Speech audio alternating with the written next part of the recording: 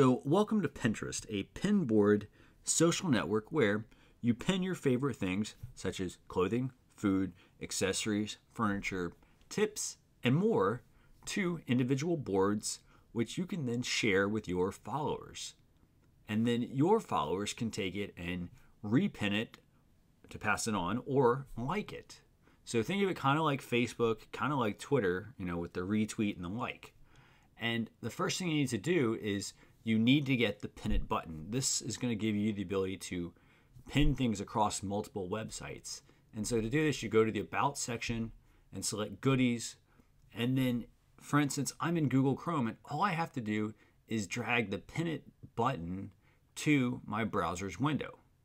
So now, if I'm ever on a website, say a video on YouTube, I can just click pin it, and I have options here. I have photos. However, I also have this video.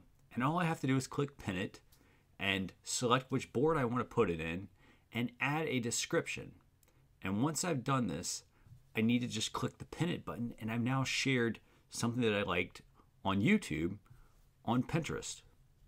One thing I wanted to quickly mention here is that anytime you do share something, you can also include a website link in your description.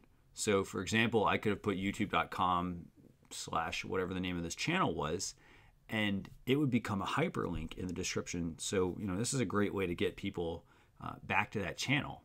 And as you can see here, this is what shows up on Pinterest. People have the ability to pin a video, and then users have the ability to watch it right within the site and repin it if they like it. So there you have it, guys. That's how to use Pinterest, a new social network for pinning the things you like, the things you love. If you're already on Pinterest, feel free to follow me. As always, thanks for watching.